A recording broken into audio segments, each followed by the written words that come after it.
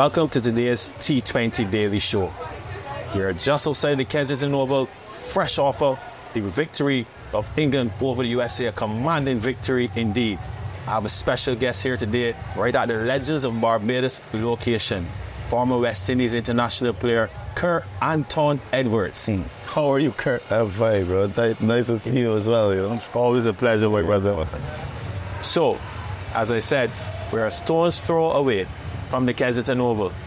Sam caught up with the England fans after that victory. It's time to see what's trending.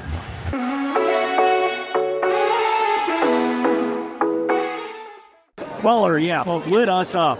I didn't know she did. I am the man, I'm the match. Oh, come on, where's Jordan, man? Jordan. Yeah. It has to be Jordan. Dude, like 4 wickets in 1 over. Can't beat that. I've got Jordan, all right. Yeah? Yeah. Why not? Yeah, bro. Only because you went on Jordan. Commanded England victory. What did you make of the game? I thought it was a total domination by England, you know, which is sort of expected because, you know, these guys are very experienced and, you know, having a couple of games in the Caribbean, you know, they want to catch on, they want to start to understand the conditions a bit better as they go on.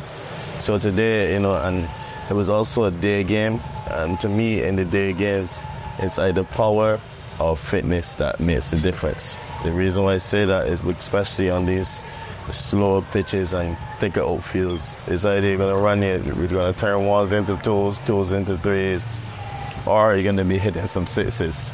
Yeah, so I think that makes the difference, and England definitely dominated in those departments today. Okay, top performers today? Top performers today would have been, I would say, Adil Rashid, and then, you know, Chris Jordan having a hat trick, which I'm very proud of. You know, my relationship with Chris, who grew up here in Barbados. He's one of our heroes, you know, and also with Joss, you know, dominating at the back end there, you know, and he's known for that, so it wasn't surprising. Salty he's been going well for quite some time as well, so it seems to me like England are on the rise at the middle. Staying on that team, how far do you think England can go? Well, to be honest, with the team with that level of experience and being champions before, you know, there's always a hope of they're going to the end, you know. So, but this cricket is also played on the day. You saw last night Afghanistan beating Australia, you know, and in the Caribbean the conditions are very tricky. So, who gets it right on the day, you know, that would decide the victory. So we saw the fans all around the ground. Sam has been trying to see who can beat Jack's 84 in the hotly contested edge-to-edge competition.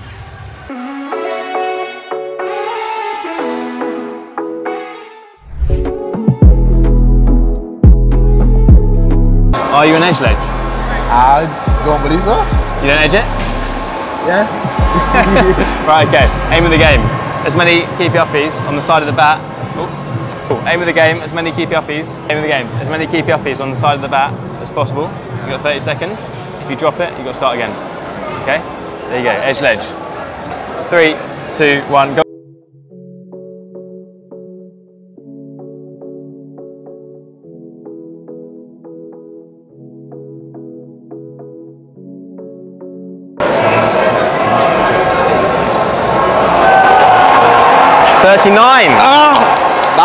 And that's time.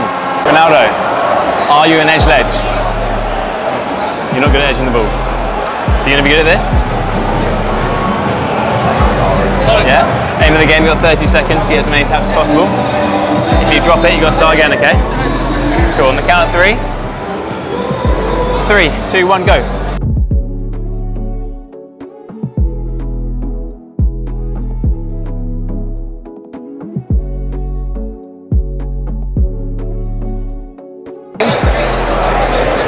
Unlucky. Time. 15. Another cracking effort from today's competitors. We're still awaiting who can overcome Jack's 84. So Kirk, we caught up with Brathwaite earlier discussing Eden Gardens and what transpired. 2016, as we well know, 4 incredible sixes off Ben Stokes. Here's what Carlos had to say.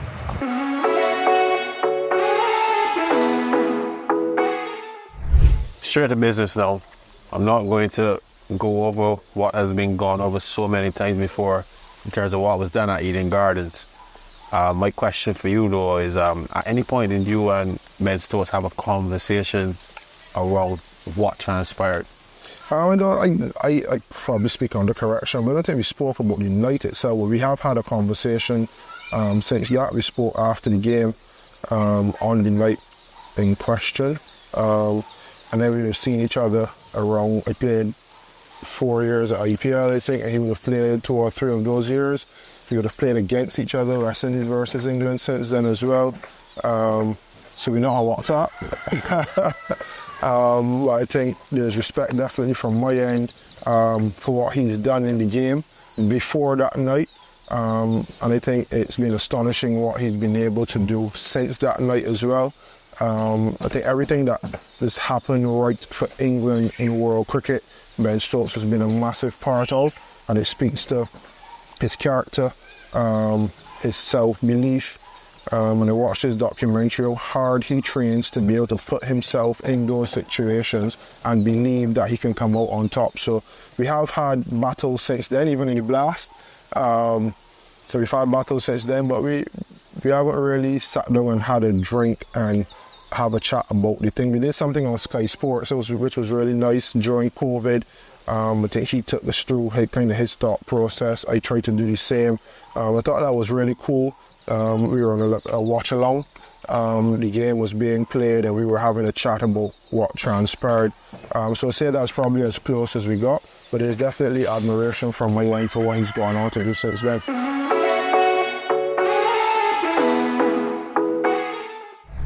We all remember those wonderful shots by Brathwaite.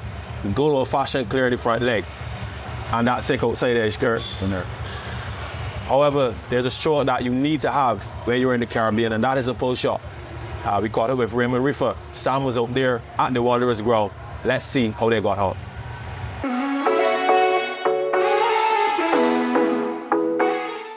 Raymon, on to the pull shot, one of your favourites. Yeah. Do you want to talk me through how you get in position? Do you get in position early? How does it work? Do you premeditate something? I generally don't premeditate it. I just try to react and just make it as natural as possible. But there are a few things that I use to make sure I make good contact with my pull shot. So it's like a boxer, like, hey, you don't want to get chest on to the ball. You want to stay side on as long as possible. Yeah, in that balanced position, and keep your weight going far into the shot. And then I generally just want to get my hands as long as possible. Get my hands fully out there to make contact with the ball. I don't want to try to power the ball and get my hands in here because generally the ball goes up. So I want to get my hands as low as possible. Even if the ball top edges, they fly and go behind majority of the time for my pull shot. Yeah, like say you're facing 90 miles an hour. If I'm facing 90 miles an hour, just try to get in position, my ready position, and get my hands out there to just... So contact is in, so if you show me your contacts here in front of your eyes, so straight on. In front of my eyes, yeah. Bang, straight. I just try to get, even if the ball is this side of me, I just try to in control of the ball. Yeah, to make good contact. Okay, cool.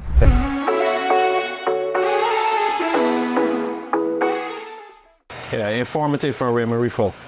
Kirk, question to you. Best pull shot you've ever seen, or rather, the best exponent of the pull shot that you've ever seen? Ricky Poynton. That's a nice one. Hear that spot? I mean, that's his shot. I mean, I've seen him play it many times. That's his shot. And he came, that's because I watched him, I would say, a little bit more. But I think prior to that, it was Viv Richards. I've seen Ricky Poynton a lot more, and I think that just raised Viv at the finish line. That's a fair assessment. I can give you a good point. That's not like when we used to argue about Sharon Campbell and Carl Hooper. We were schoolboys. So that's a conversation for another time, guys. Business time now, predictions.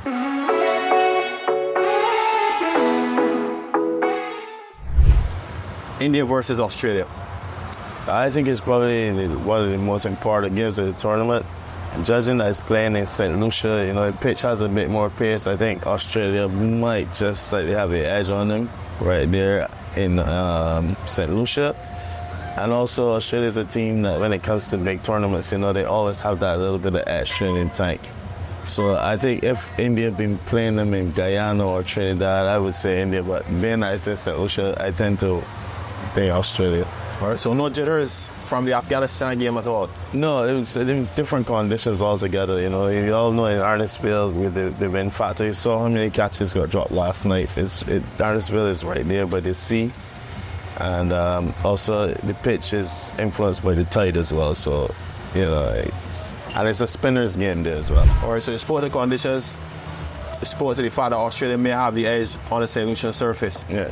Who would be your top picks for batters that can score runs on that surface, and certainly the bowlers that would be impactful?